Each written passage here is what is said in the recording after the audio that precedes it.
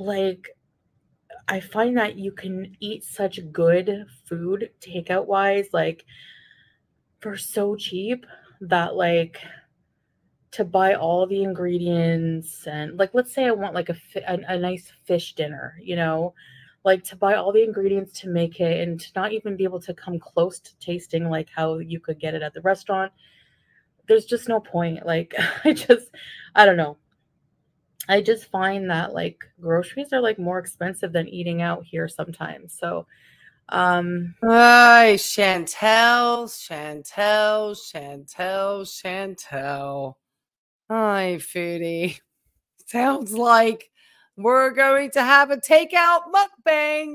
Oh my goodness, absolutely. And that's what we're going to be looking at today because, as predicted in the live stream I had just a few days ago, of which 97% of the audience said she'd be back to a mukbang. She is. She has a big piece of bread.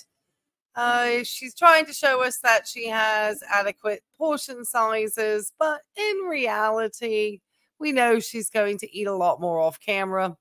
So to hell with diabetes type 2, I guess. The medications are holding up everything. So anyway, I just wanted to let everybody know this is Ray, this is Life and Vibe, and this is initially going out as a members exclusive for the Best Vibes tier level. And then after, it will be released to the general public. So I just want to thank those members for their continued support of the channel. And let me just make sure I get my disclaimers out real quick, because we are going to look at Foodie's most recent mukbang, the best food in Kuwait. So we're going to look at that. Obviously, just a disclaimer that even though I am a licensed registered nurse here in the United States and currently back to grad school studying to be a psychiatric mental health nurse practitioner, I am not treating or diagnosing anybody in this video, and this is only my opinion and my opinion only, and is for education and really entertainment purposes only. So just want to make sure that people know I'm not treating or diagnosing Foodie at all. And then just make sure everybody is taking care of their mental health. Foodie gets all types of things in her content that she does not trigger warning. So as I always say, make sure you're taking care of you. So yeah, let's get over it. Let's start sharing this screen here. It is the best food in Kuwait. It is called the Jaresh Ash and Bukhari. I'm hoping I have not completely destroyed that pronunciation. I am going to speed her up to 1.25 just to get this a little bit quicker done. I have kind of taken a little bit of a peek-see to see kind of what the content is about. So yeah, here we are. And let's just get going here, shall we?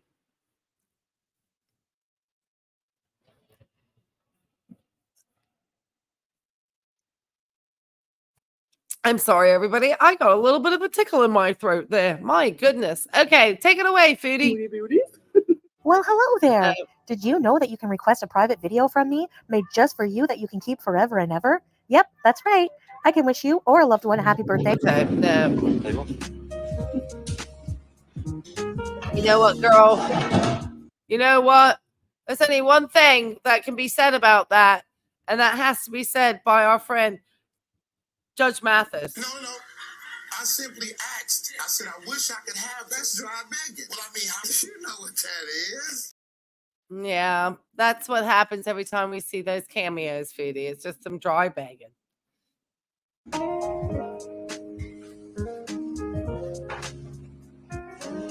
Okay. It's like this restaurant place. Okay. I guess this is Salah filming because Foodie don't leave the house. Wow, look at the size of his hands, man. Okay.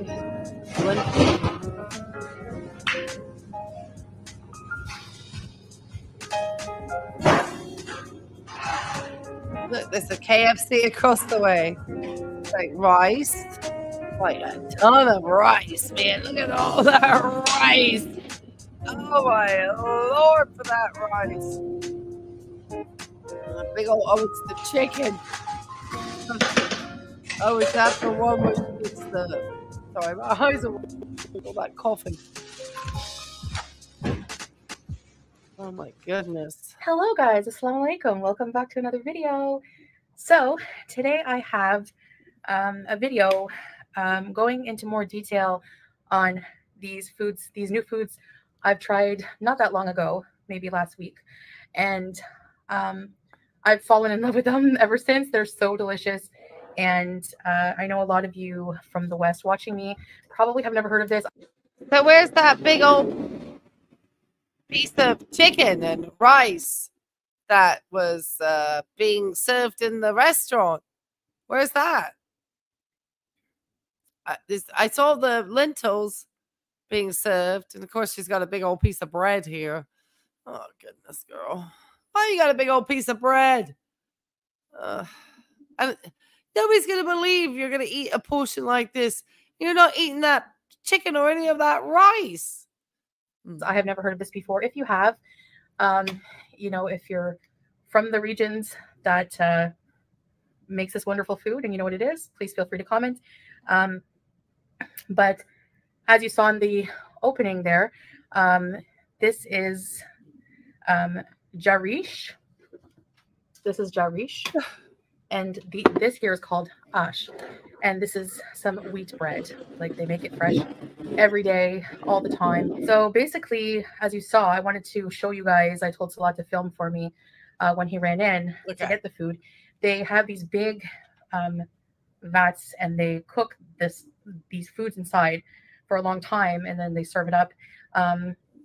That's traditionally how they do it. And sometimes they also cook them in like these big clay pots. So yeah, so jarish, in case you're wondering, is a cracked wheat. Jarish just means cracked wheat, like wheat. Oh. And it's wheat in its whole form, so it's not stripped. It's full of fiber and phytonutrients. It's a staple Kuwaiti dish. And it's there's also in other countries, it's made in other countries, like in Saudi Arabia. But wheat, would that not be a carb? Sorry, if you can hear the jets, they are really coming in fast. It started raining out of nowhere here in Virginia Beach, and they are coming in quick to the naval base. So yeah, it's a little bit hectic above my head. Doesn't that consist of carb? Is that like sort of a gluten type dish? I know that there's like wheat that's like gluten that they make sort of like almost fake meats out of, if you may. Is that something similar? Oh, I'm interested. I can't believe that she would be satisfied with just these portions, though. I think she would want more to eat. Wow, the jets are loud. It's basically like a savory porridge. Yes, you can have savory porridge. It doesn't have to be sweet, but it's made with cracked or crushed wheat in its whole form. So it has the whole wheat germ and everything. And Arabic spices, tomato, and this is made with chicken. So you can see little chunks of chicken in there. Okay. And it's so delicious and savory and yummy, and I love it. So this is like a Persian dish, and it's made with beans, chickpeas, lentils, onions, spices, bunch of herbs, and there's spinach, a lot of spinach in there. I love it. And I'm thinking if you're having the chickpea, you don't need the bread because you've already then have carbohydrates. And the chickpeas probably already hit you know, whatever your doctor would allow. Surprisingly, because she has such enormous plates, this portion of food looks, you know, minute. But it's actually probably not a terrible size. But I'm surprised she doesn't have a bunch of that rice that they were popping with that chicken, because that's like her favorite thing to have. So I'm surprised. This is what we're seeing. And we'll see.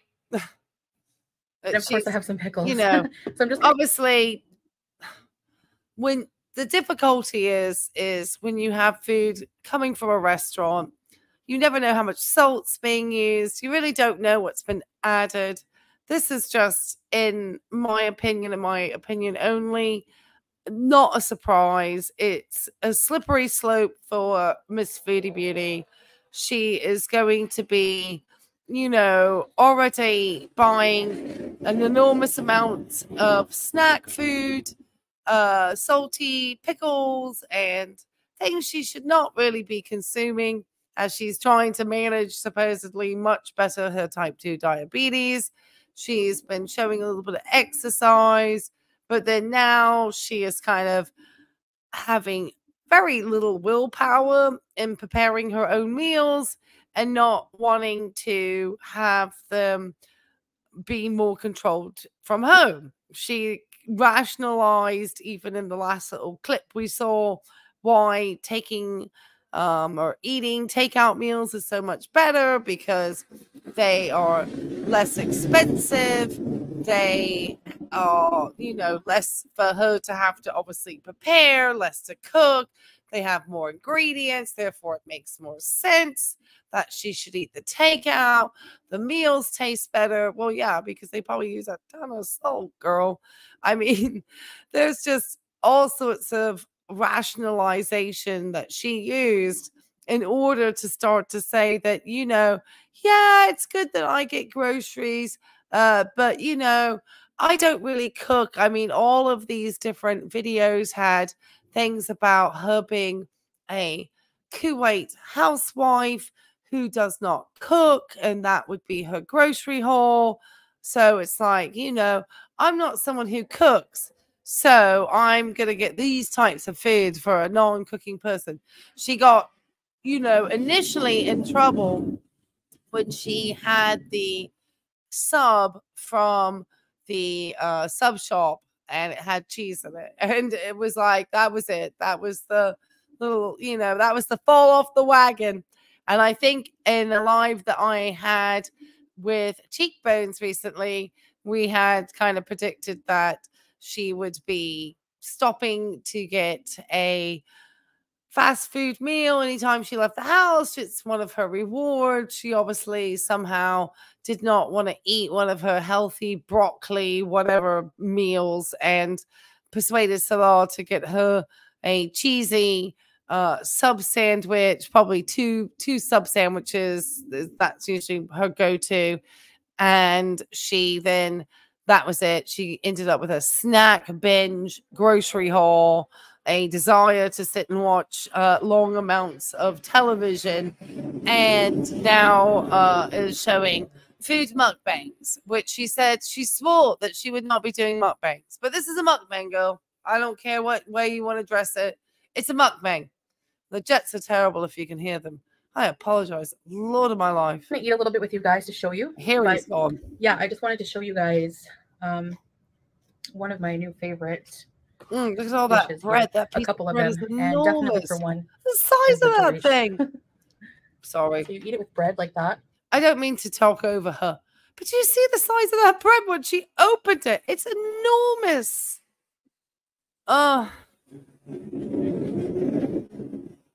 She does not need all that bread. She just does not. Girl, you needed none of it. Bismillah. Gosh, and she's eating off the fingers. Just napkin, please. And they cook it for so long until it becomes like a creamy texture. Oh my goodness. Oh, girl, you're back in your ways. She'll be rolling her eyes back of the head soon. Diabetes type 2, who are you? Just bread and chickpeas. Now, traditionally, Ash has Persian style noodles. I don't mean to laugh. People hate it when I start to laugh. I'm sorry. I don't mean to laugh, but I'm kind of just feel frustrated, a little bit irritated, because she's, oh, that's a perfect face for you, Chantel. Just enjoying and savoring the breaking of any healthy food, because you have no control with the amount of salt and just the effects and all of these carbs, and the pickles are there on the side, and that huge enormous piece of bread that's like the size of a bed sheet I cannot believe that you are eating this. Your medications, this is not the diet. You need to be on a Mediterranean diet. Oh, that piece of bread is huge. Huge. It's enormous. It's thick as well. This face, like, oh God, the carbs. This is the face of having an issue with your diet and how you manage it. And this is what got you unwell in the first place. And 2 days of your Jane Fonda prime time is not going to fix this.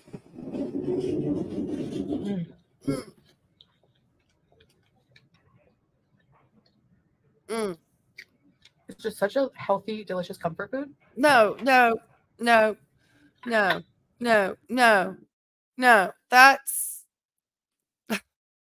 just where you are mixing your language, girl, because you're using healthy comfort food. And you know, for you and for anybody, comfort food is probably something that's a little bit more hearty and filling and is generally feel good and probably not very healthy.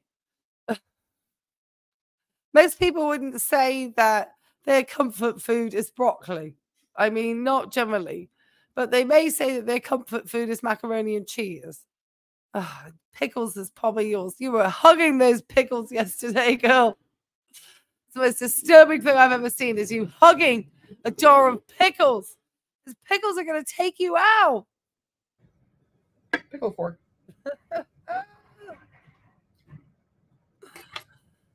Oh, I cannot believe these jets flying over my head, of course. Right when I started. It's classic. People say they can't hear them. I'm glad, because it's wild how loud they are. Now this meal will keep you full.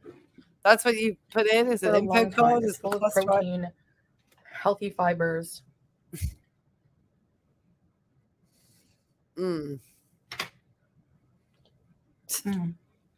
Oh, where's your napkin, girl? I hope it's in your lap. I hope you're not wiping on your clothes. I love how unprocessed the food is. How do you know? Those pickles are processed. She's just assuming like it's made in a restaurant. It's homemade. It's good for me. It's like you don't have the control over how much salt or other types of ingredients that may be added that are not beneficial to your health. And you talked about wheat being added. I'm thinking that's going to be giving like a carb. And then it's been, girl, that looks very carby with a big old piece of bread. I mean, just the texture, I'm just feeling carb. So it's a plate of carbs being scooped with carb. There's no real vegetables there making up most of your plate. It's just carbs. Your poor Coming from a place where there's so much processed food. Pancreas. Like even in the poor grocery kidneys. stores here, you won't find highly processed packaged foods. Just in your house, hey? Chantel. Canned meals. There's canned vegetables, sure. Well, see, that's because you call yourself the housewife who doesn't cook, and then you bring in pickles. And can't remember the other sort of snack foods that you purchased for your non-cooking haul. Oh, I know it had cheese in there. Some cheese. This is made with boneless chicken, but you can also make it with boneless meat, which is very popular. Just tearing through that bread. Just got another piece in the kitchen. At least but I can eat this like every day. Oh, I'm sure. It's all carbs. It's super affordable. Like for a huge bag of this fresh bread, there's a place that just makes bread in like a big oven. Like a big bread oven. And they just pump out bread. And it's 100 fills for a big bag of like 5 or 6 breads that are like this big. and they're non-processed. Like I said, the wheat germ is still intact. You can see it. And it's 100 fills, which is like about 45 cents, I think. So it's very affordable. This, not if it takes out your pancreas, then it would be very expensive. Just Chantel, this is just, you're convincing yourself, you are using language to persuade yourself this is okay, it's not a problem. You're bargaining with yourself about how this is a better choice at this time, how this isn't going to be an issue, how this type of takeout food is healthy, it's not going to impact you then. I'm just looking at all these carbs that you're scooping up with the carb. So no, not a good choice, really. for a container like this each, not for your diabetes. And one container like this will last me 3 meals. Is 400 fills each, so that's about $1.50. How much? $1.30 American, about $1.70 Canadian.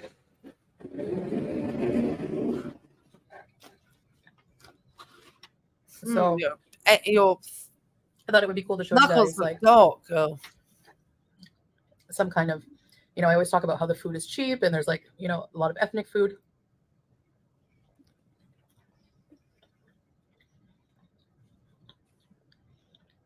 That's so good. Not good for your diabetes type 2. Not good for that. I get excited about. You've seen me get excited about unhealthy takeout. And this is why, Chantel, you need to get some help beyond whatever you're trying to read off of Google, and just getting medications from a doctor in Kuwait who's not managing really your diabetes type 2. He thinks you have a doctor at home. So that's why you have to go to different clinics, because otherwise they'll be trying to figure out why you keep going to the same places. But I would think and suspect that you're needing to speak to somebody about managing more your cravings, your desires, your rationalizing why this food is so much of a better option, when in reality, you know, it's not. You know that it's not what's going to take care of you taking care of your type 2 diabetes, that you need a complete diet overhaul, and eating this bedsheet size piece of bread and using that carb to scoop up this carb over with this that looks like it's become a carb now too. It's just, well, I think it's supposed to be a protein. It's just not a good plan. And you can let everybody know that you're going to get 3 meals, but 3 meals you're about to eat in 1. So it's just not even something that you are being able to manage. And already it's not even been a week, and you had a bad event with your health. You have since started to feel better. You've started to take some medication, and now you're back down on this train wreck again. It's just a cycle, Chantel, and you're going to be in a mess again, and you're not going to make that Egypt trip that you spent like 4 hours talking about in a live today. But I also get excited about healthy, real, unprocessed food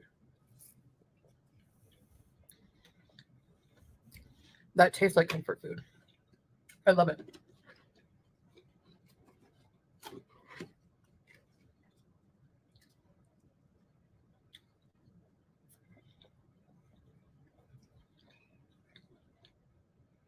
One more pickle.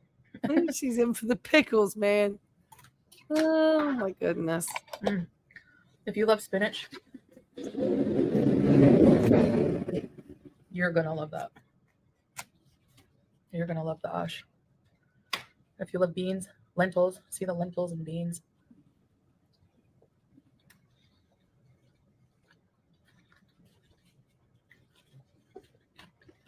Turmeric, anti-inflammatory turmeric.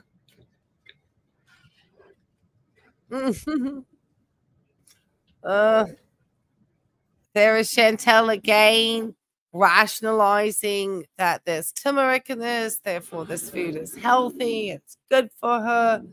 Whereas I'm seeing that it's probably potentially a lot of carbohydrates and not necessarily what would be recommended, maybe a little tiny spoonful of that, but none of that bread, you know, and you need a lot more vegetables in here, like just like steamed vegetables, maybe a little asparagus. I don't know, girl, find something. Not this. And all those bananas don't even stop me. You know, food is, it's so rich in culture, you know, and it really interests me, like the different foods they have in different countries.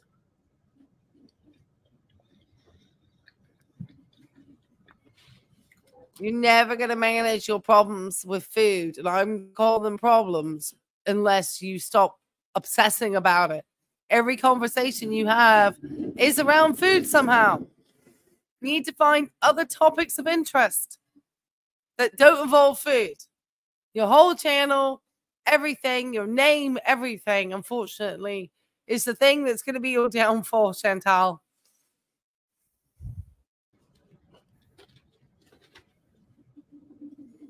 Because usually again, there's so much culture surrounding it. Oh, God.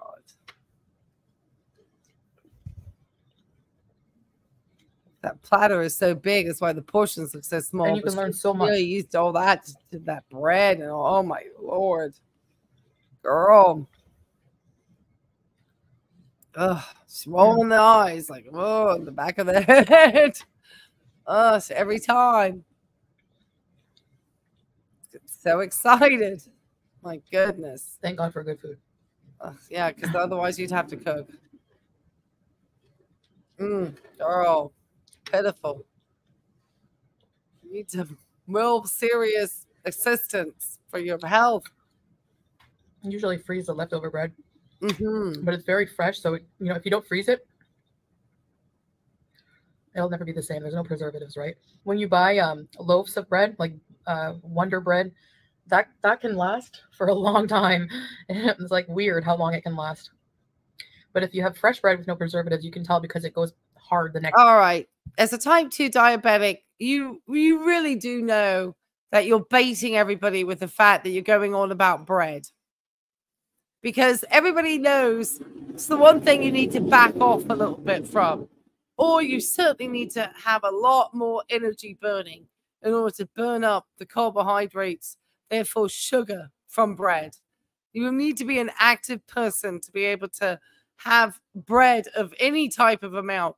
You should not even be near the bread because you already have the chickpeas for carbs. But you just don't see. I think you're baiting people. You're not. You're just flagrantly not caring about your pancreas. It's probably both. Stay. So you have to really preserve the bread.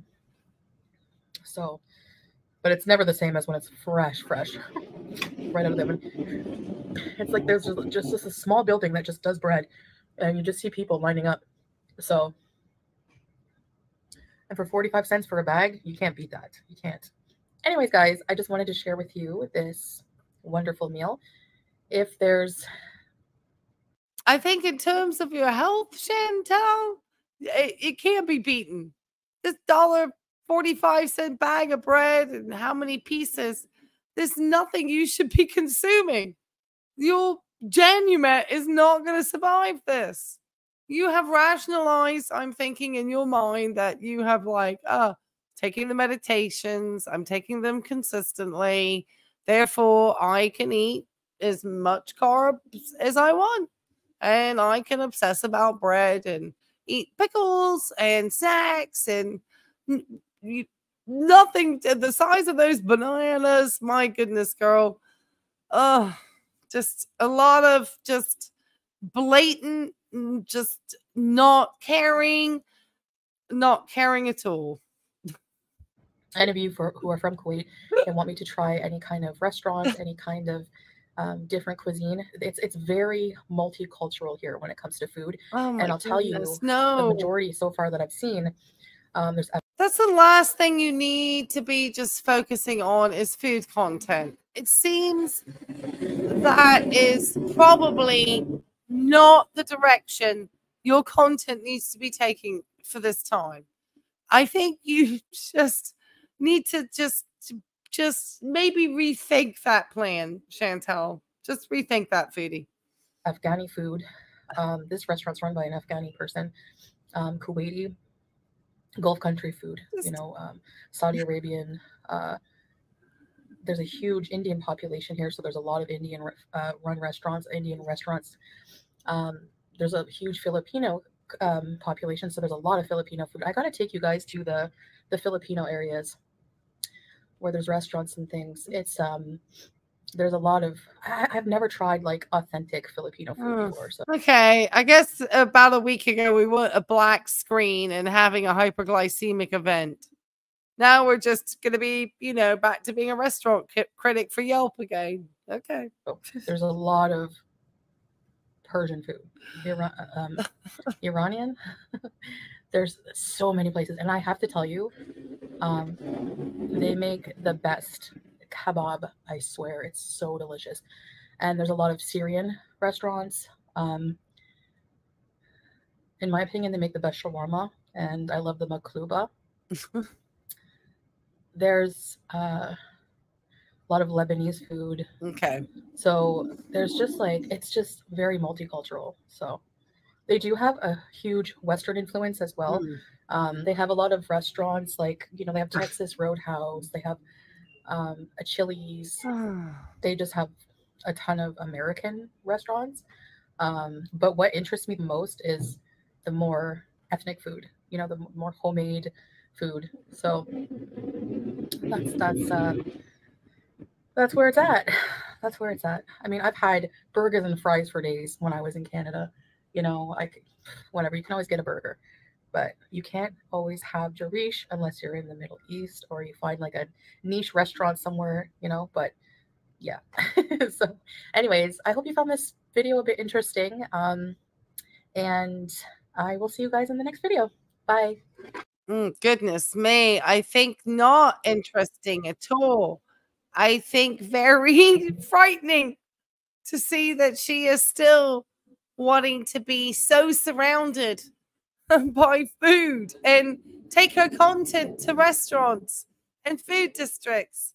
So I guess that's to hell with type 2 diabetes now. I mean, how long is she going to still, when she is no longer taking her medication consistently? I feel like we're due for another black screen event sooner rather than later, but she's planning a trip to Egypt, I understand. But anyway, I'm going to get this finished up because the weather in Virginia Beach is gone insane as far as the rain.